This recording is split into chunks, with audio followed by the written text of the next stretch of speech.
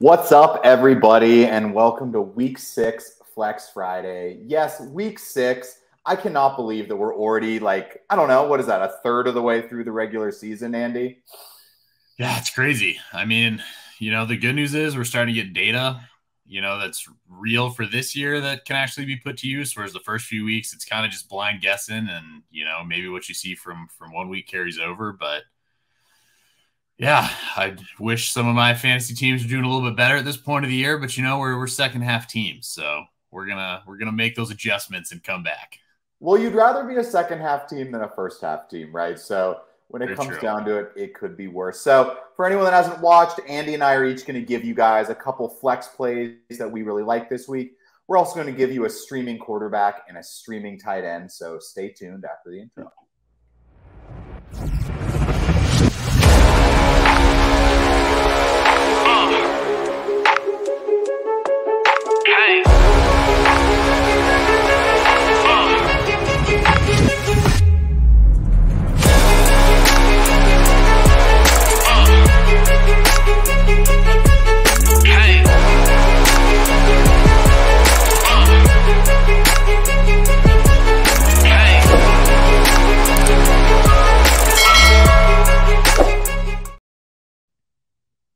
So just before we get going today, I'm going to give a little hats off to Andy. He did beat me in our bet from last week.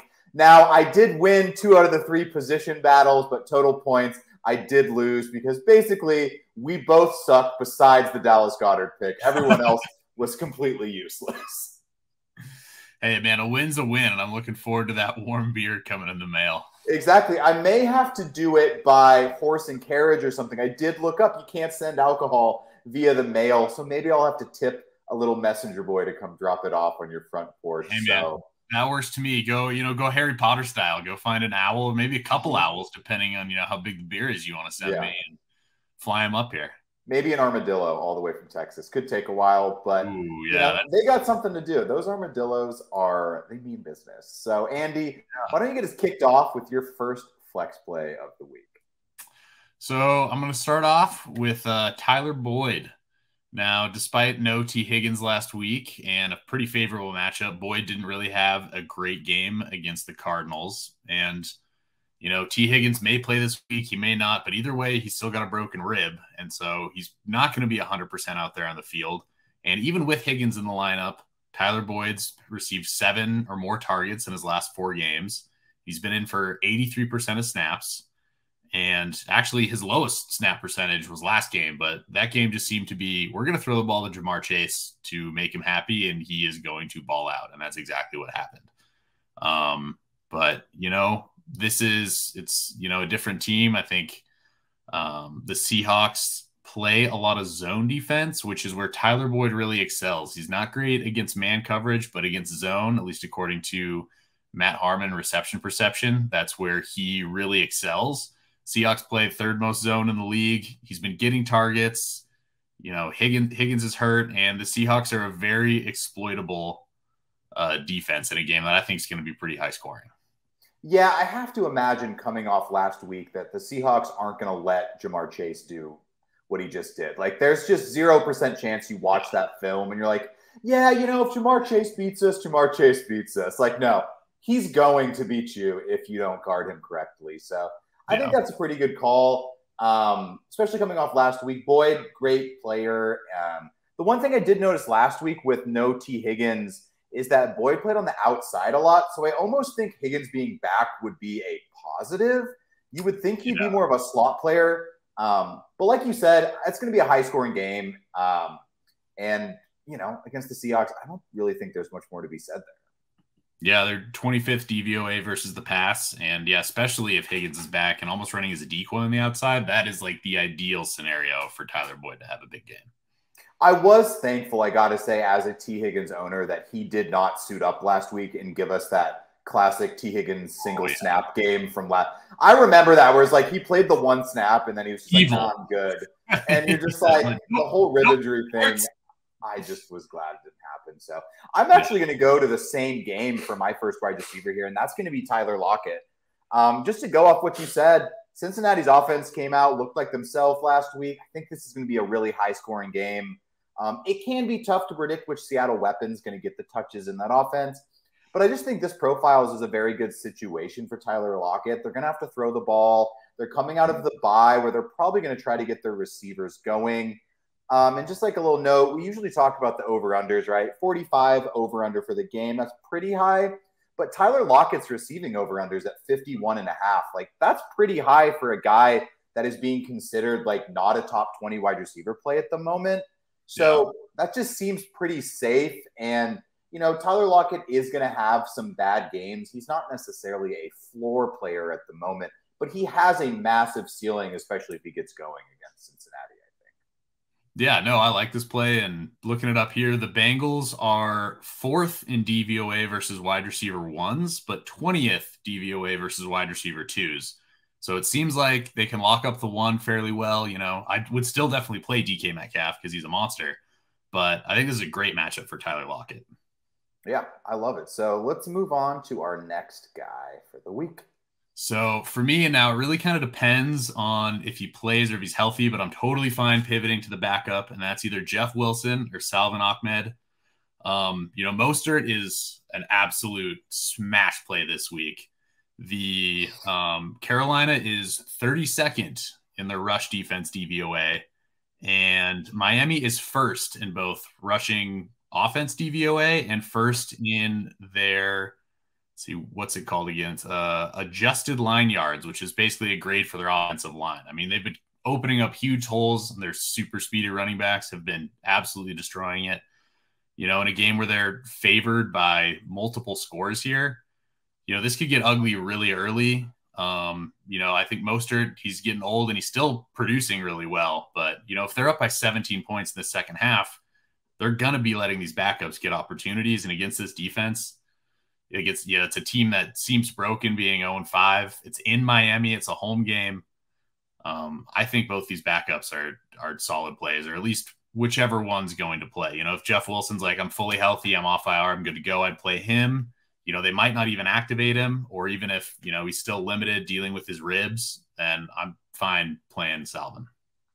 Yeah, I think that's a good call on the thought that they're probably not going to push Mostert to the extreme. I think that's it just seems like almost too logical. Like, he's been kind of running as like a 50% snap share guy most of the season, whether it's been sharing with, you know, obviously HN the last couple of weeks, or even earlier in the season, he wasn't getting all of the touches. Now, I'm definitely crossing my fingers it's Jeff Wilson, as I'm sure you are as well. Yeah. Just because Jeff Wilson's like a better player than Salvon Ahmed, even though he's a fine backup, I think, in that system.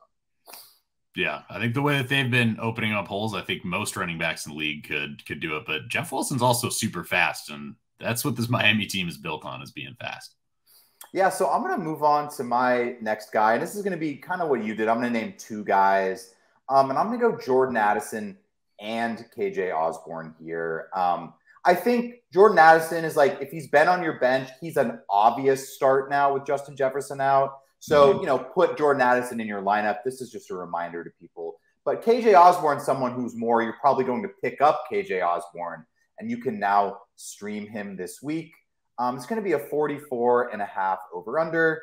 Osborn, 9 targets last week. Same with Addison. Obviously, both of them got a lot more touches after Jefferson went out of that game, especially Osborn.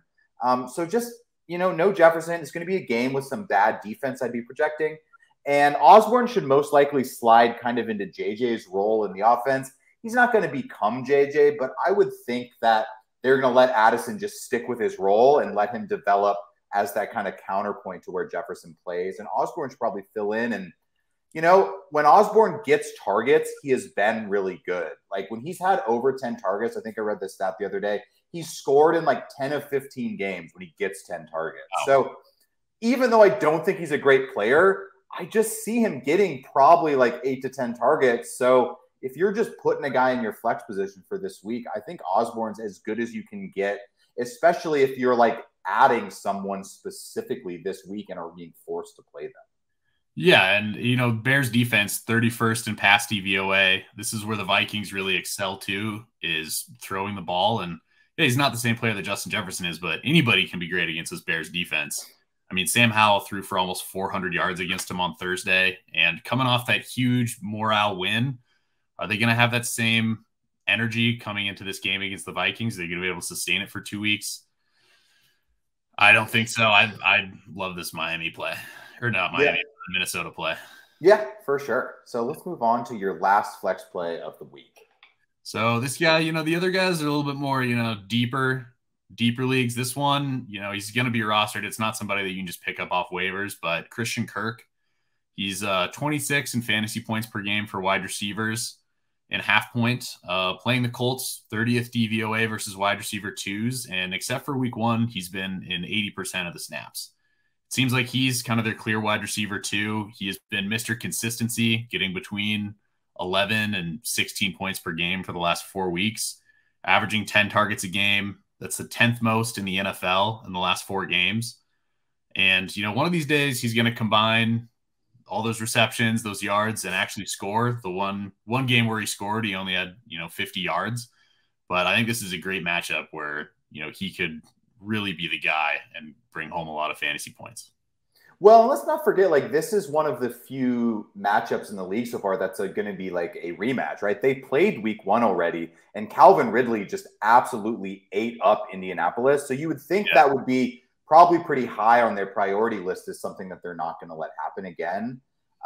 Just in watching the Jaguars play, Christian Kirk moves the sticks. That is his role in that team, and it's why his targets, besides week 1, which was just some weird anomaly, have been very high. He gets open against man, he gets open against zone, he gets the target, and Trevor Lawrence just looks his way.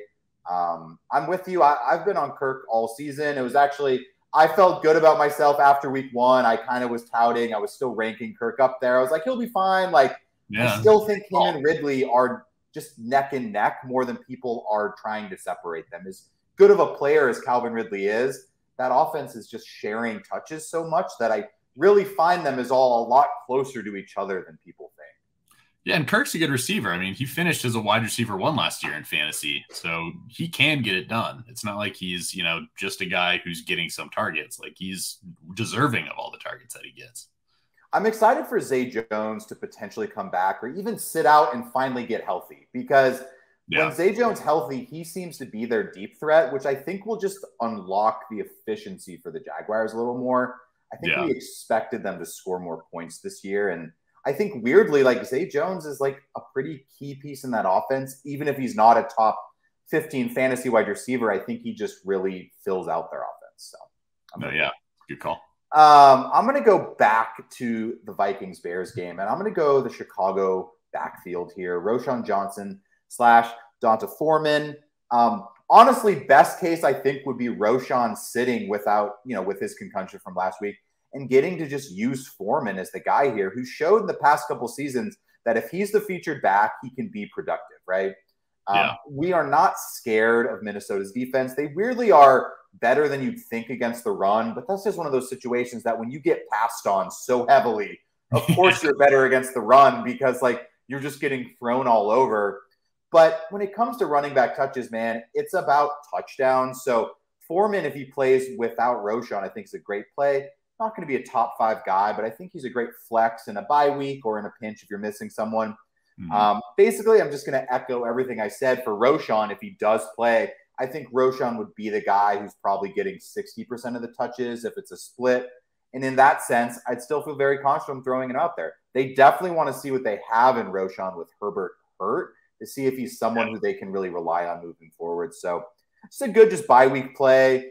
And it's just, there's going to be some points scored in this game. So I think that's what you look for. You look for touches and high over-unders, and this kind of has both of them for the Chicago backfield. Yeah, and, the Vikings, they might be better against the run fantasy point-wise. DVOA, they're right in the middle of the pack, and like you said, it's just because teams can throw on them like crazy. And I like Roschon out of the backfield, too. They've been using him as a bit of a receiver, and I think without Herbert, he might get more opportunities. It's a team that's pretty thin at wide receiver outside of DJ Moore, who obviously went nuclear last week. But, somebody on this offense, if they're going to do anything, is also going to have to make plays. They can't do every game where DJ Moore gets 100% of the receptions almost. The regression is real with DJ Moore, and we want to see it this year. So now we're going to move on to our little streaming section of the show. So, Andy, why don't you kick us off with your quarterback streamer for the week? All right, so it's a little bit of a two-parter, and it's two guys playing against each other, and it's kind of gross. But Sam Howell and Desmond Ridder, I would play Howell over Ridder, but Howell's coming off of nearly 400 passing yards against the Bears, and the Falcons are 29th DVOA versus the pass and 7th versus the run. So actually, kind of a decent run defense. The commies are coming off a long rest here, and the Falcons are kind of in the middle of the pack giving up points to quarterbacks, but they played Bryce Young in his first start, Jordan Love, who's been pretty up and down. And then the other games, the teams are winning by so much that they just tried to run the ball against them to run the clock down. So, they're still terrible against guarding wide receivers. And Ridder in this matchup too is the Commanders are 28th versus the pass DVOA, and they have also allowed the most rushing yards to quarterbacks this season. So could be a little chance for Desmond Ridder to get some rushing yards in.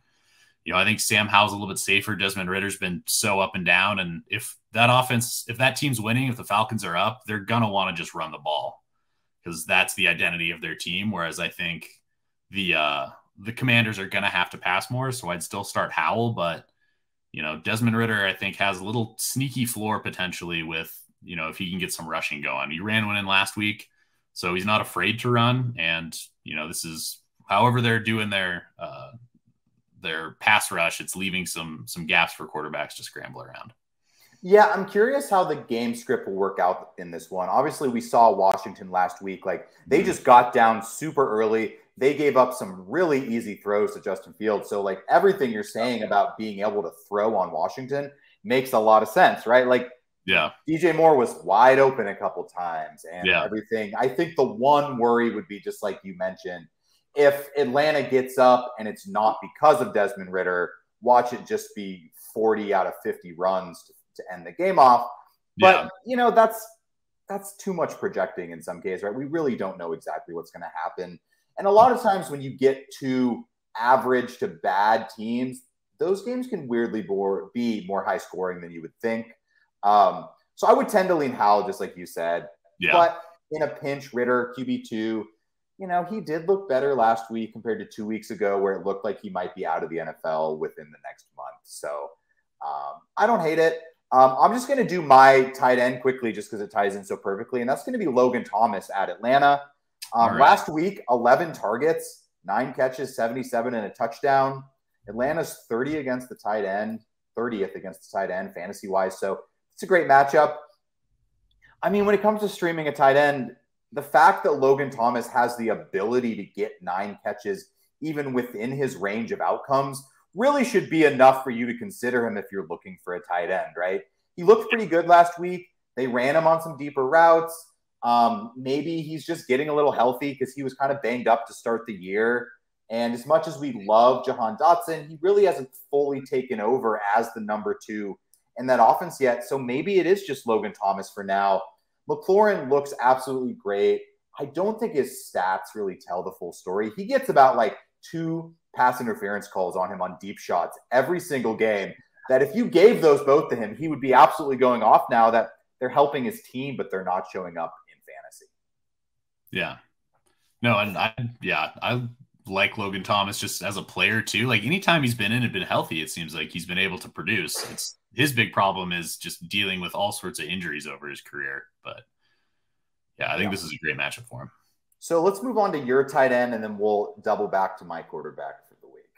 All right, so we're going right back to the well, right where we were last week. And, he didn't have a great game, 10 yards, but he fell into the end zone.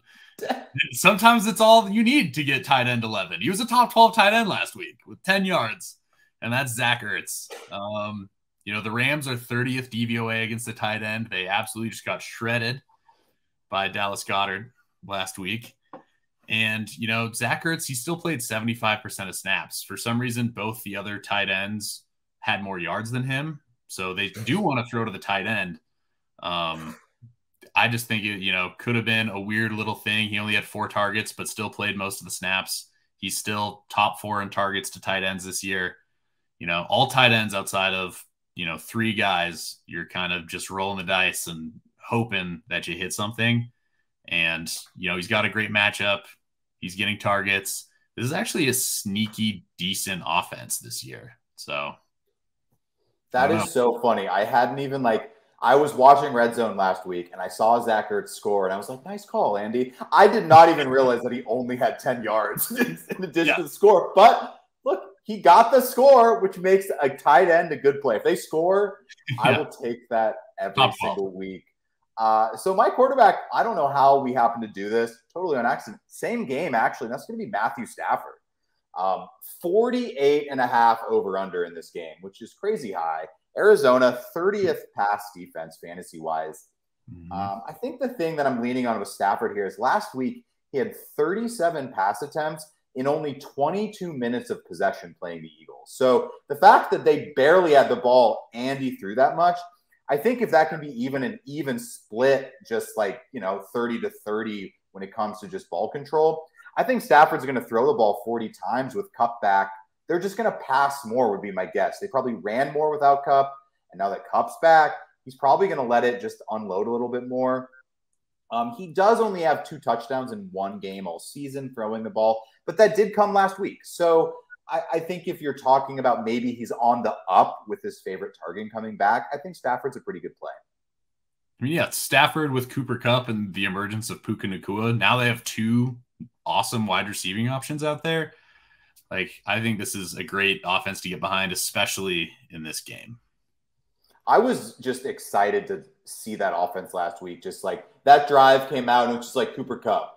And you're like, oh, okay. No, he's fine, dude. He's fine. Yeah. He feels great. So it'll be exciting to see what they do with both these weapons because even Puka got one. So I think that's just good news moving forward for the offense in general. Not really too concerned that Van Jefferson is leaving. I did see a joke tweet that someone said, and it was just Rams, or it was Falcons Super Bowl odds, 8,000 to 1, Falcons Super Bowl odds after acquiring Van Jefferson, 8,000 to 1. So there we go. That's just to sum that one up. But what's your game that we should be targeting this week, Andy? Well, it's the one we were just talking about, and that's the Cardinals and the Rams. Like you said, 48.5 point over under. Cardinals are 10th in offensive DVOA. Rams are 9th in offensive DVOA. Both are top 10 in pace of play as well. So these are 2 offenses that just want to keep the ball moving. They want to, push the pace, which is great for fantasy. More plays means more potential for points. Cardinals are kind of like you said, 30th in fantasy points per game, 30th in defensive DVOA. The Rams are 27th in defensive DVOA. So it's 2 offenses that are playing really well right now. 2 top 10 offenses, top 10 pace, bottom 5 defenses. And, they're bad against both the pass and the run. So I think, pretty much all the players on the Rams that you would start them. I think Tutu's a guy you can even, if you're desperate for a flex play, I think I'm playing him in one league, played him last week, loved the touchdown. I think like you talked about last week, Michael Wilson, he could have a bounce back game here. The Cardinals are a terrible matchup and, it's just rookies. They're going to be up and down. So the only thing I'm a little concerned about is Keontae Ingram coming back. He was named the starter on the depth chart. I think I would still play DeMercado. He flashed and it looks like he's a better player, but it's also tough to say what the coaching staff's going to do there, whether it's going to be 50-50 or, maybe they're going to go with a veteran to start out and see how the game goes. So it's a little sketched out there, but, Zach Ertz, Hollywood, super desperate, throw Josh Dobbs in there, see what happens. But yeah, 48.5 point over under. I don't know. Yeah. It's about what I can say. Yeah. No, I agree. I think this week is a funny one. This is probably the least amount of games we have talked about because I'm going to move on to my game of the week here, and it's going to be Cincinnati versus Seattle. We've already mentioned players from all of these teams we've talked about, but that's what makes sense. That's what you do with flex positions, right? 45 over under for the Cincinnati-Seattle game. Really, not going to dig in too much of this. Lots of weapons, right? Both QBs, both RBs, Chase, Metcalf, Lockett. Maybe even JSN coming out of the bye. I would love to see him get a little more involved potentially. So just play your guys in this game. I don't know if I'd love to play JSN. I think just as a dynasty owner, we'd love to see him show a little more spark or just be a different piece in the offense.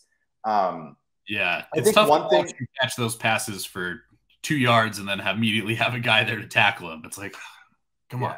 I do think some of the announcers have actually done a good job in watching some of these Seattle games, that they've pointed out that because they're missing both of their tackles, they've been going like 2 or 3 tight ends a lot of time and keeping them in the block, which is keeping JSN off the field. So I do think that's an interesting point, and I would love to see if they get a little healthier on the offensive line, if that changes. But, only time will tell. I think we all believe in JSN's talent. We're just going to wait for it. So thank you guys for tuning in to Week 6 Flex Friday. Hopefully Andy and I are a little better this week. I think last week was probably just our worst all-around week. But, sometimes fantasy be like that. You can't be right all the time. We're all just, taking our best guess, and then all of a sudden you play Jordan Love and you lose 6 points from his interceptions and everything. But, that's what it happens. So, Andy, any last notes for everyone before we get out of here? Yeah, I mean, it's nice that I don't have to watch the Packers get destroyed this week because they're on a bye. So that's what I'll leave with. And, it might be a while before I recommend any Packers. This team looked good, and, man, they have not the last few weeks. But, hey, they're young. So we'll see. Defense looks okay, weirdly. Like this defense, they haven't been allowing a bunch of points, but that is what it is. So thank you guys for tuning in, and we will catch you next week for Flex Friday.